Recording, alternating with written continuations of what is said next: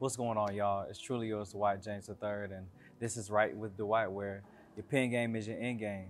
How y'all doing, man? I apologize for missing the episode drop yesterday.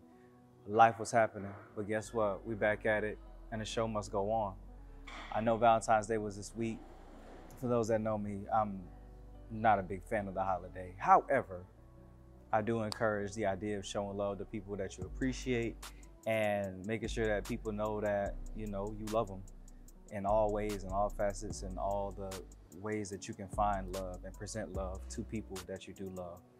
So I hope that you did love on somebody, whether it was today or the day before yesterday or on Valentine's Day or even just this week or this year in general.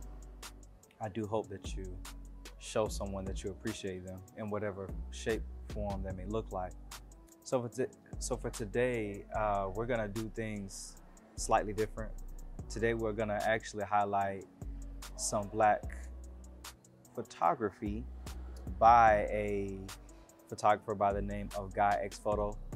My boy Brandan, who's based here in Atlanta, he did a photo shoot concept that was around the idea of Cupid, and I really just wanted to highlight it, man, because it was such an amazing body of work. So here are some of the images.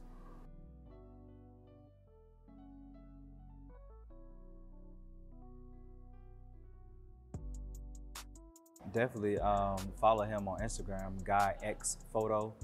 Make sure you book him, look out for him. He's always doing a lot of interesting conceptual work, and he builds and creates a lot of the pieces that you see and that you witness. So, hey, show love to that Black man, show love to his Black work as a Black artist here in a very Black city that is Atlanta. And so today's prompt to build into that bridge of love is write about some things that you know about someone or something, right? I feel like if you don't love something, then there's no way that you can really know it, per se. Whether that be food or whether that be a city or whether that be an experience that you've had, when you know something, that 9 times out of 10 means that you love it. So I'll give y'all some time to respond.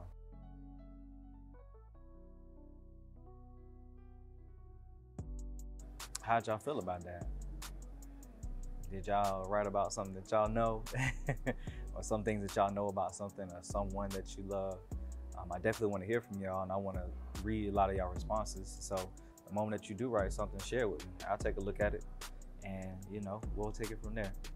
But here's my response. This is a few things I know about my dream woman, and it goes like this. She's probably funny as hell and teaches me how to take a joke daily. She's taller than me, and if she isn't, she knows how to put me in my place. She is always ready for an adventure, even at 4 a.m. in Alaska. She's smarter than me, so I always have to pick her brain. She is a beautiful brown woman that still needs some reminders about how beautiful she is. She is a hard catch. It was no easy task swooping her off her feet. She is creative and loving. She loves creating. Even if she feels like she doesn't have time, she is not perfect. She is progress. She is my superhero when I can't put on my cape. My dream woman is a dream come true.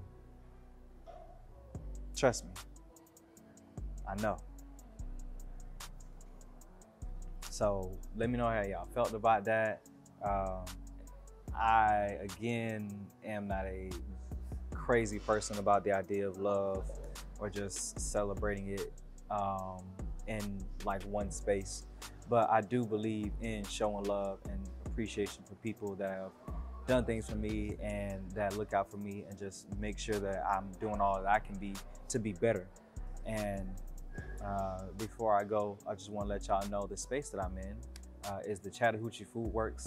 It's in the Upper West Side of Atlanta. If you have not visited this place, you should definitely come out. They have a lot of shops, a lot of different places to eat, which they're all great options. I'm not sure of their process, but they did their diligence. So y'all be safe, show love, do what you do, and love what you do.